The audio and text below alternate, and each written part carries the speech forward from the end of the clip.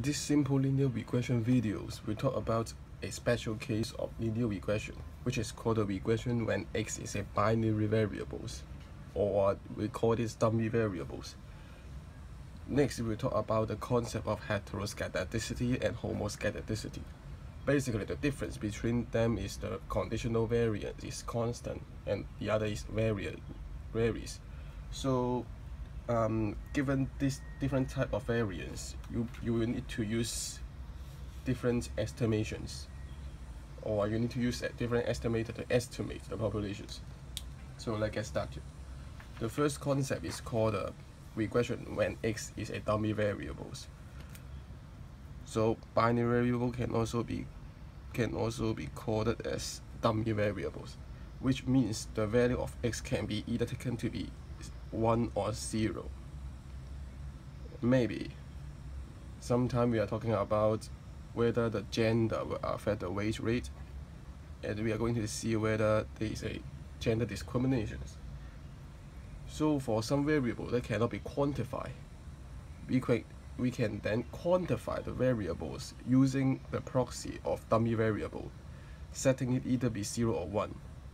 In gender case, assume that male equal to 1, and if the person is female, we set it equal to 0. Then we can also do the regression, and later we will take a look of the interpretation of data 1. So similar to the gender, maybe we are going to see the income difference between urban and rural. Again, we can set 1 to be urban and 0 to be rural. So on and so forth. After that, we can still construct a model. Y equal to beta 0 plus beta 1 di plus ui. D here stands for the binary variables. So what are the interpretations of the beta 1? So if you want to take a look of the meaning of beta 1, you need to do 2 steps. First, you need to calculate the expected value of the y given the dummy variables is equal to 1. So if you substitute di equal to 1 here, you will get beta 0 plus beta 1 plus ui. Next, you can calculate the expected value of y given di is 0. What you will get is beta 0 plus ui, because anything multiplied by 0 is 0. Then you can do a subtraction here. You will see that, oh, beta 0 minus beta 0 is 0. ui minus ui is ui. What is remaining is just beta 1. How about the left hand side? The left hand side is expected value of y given di is 1 minus expected value of y given di is 0.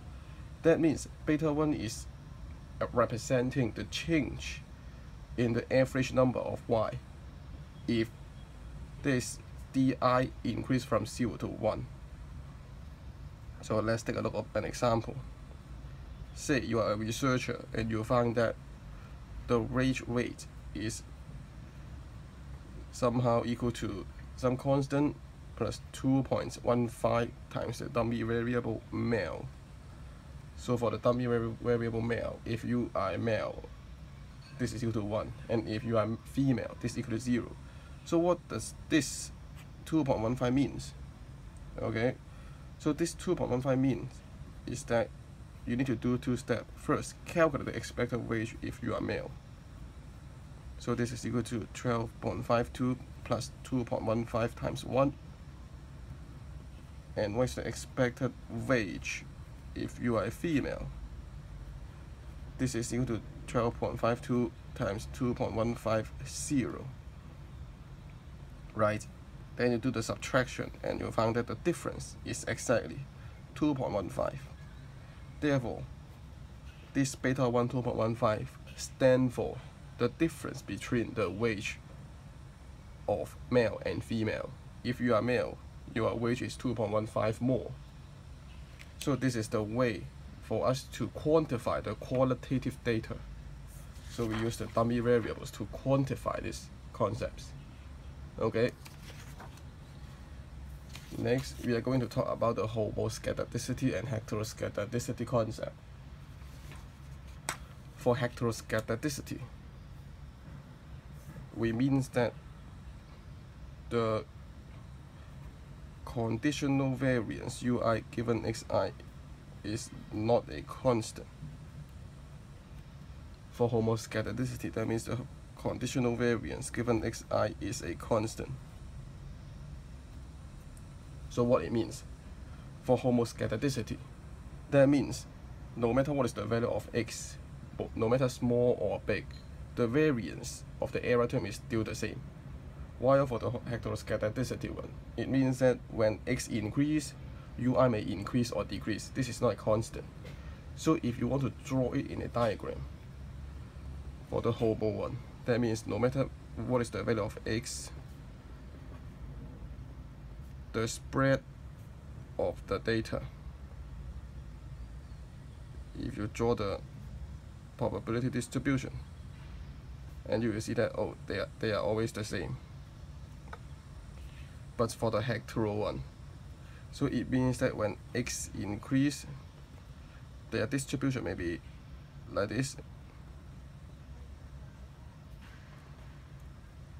So their variance is actually changing. So why we care about homoscedasticity and heteroscedasticity? Because in different cases, we need to estimate the beta 1 hat. We want to estimate the beta 1. So we need to put different error term in estimating beta 1. So to be more specific, by last video, we recall that the variance of the beta 1 is in this form: 1 divided by square root of n derived by the standard deviation of this xi minus ex times ui derived by variance of x. So if the error term is heteroscedasticity, so how can we estimate this error term? Okay, so we can estimate this term by calculating sum from I equal to 1 to n times xi, and we use x bar to estimate the expected value of x in the population and square it. How can we estimate the residual, the error term? We use the residual to estimate. Okay, then of course in sample we need to divide by 1 over n minus 2. Here it is not equal to n minus 1 but equal to n minus 2 because we have two estimator to estimate. So if you don't know what I'm saying, you can go back to the video 3 to take a look. So for the denominator, we can estimate the variance by the variance formula xi minus x bar to the square. Okay, this is the way to estimate the standard deviation, the standard error of beta 1 hat if the error is heteroscedastic. If the error is homoscedastic, what should we do? So let's do it one by one, step by step. Okay, so if the error term is homoscedastic, that means the error term given xi has a constant variance. So the first step, I want to take away the effect of the error and given x. So we use the law of iterate expectation. So this is equal to expected value of xi minus ex, the first term, and the second term, I insert the expected value.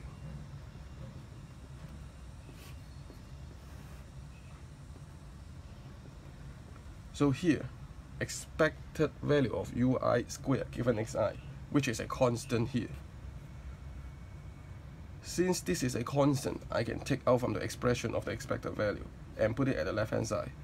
What we get is variance, so this sigma square, and take the square root, this becomes sigma divided by square root of n. What is remaining at the right hand side? This is the variance of xi, right? Variance of xi. Then you take the square root and this becomes the standard deviation.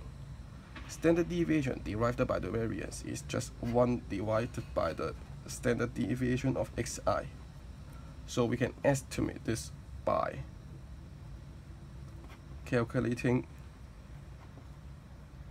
the sum of residual square, and take the square root derived by the sample variance formula. Okay, so we care about this because we need to use different estimators to estimate the beta 1 hat.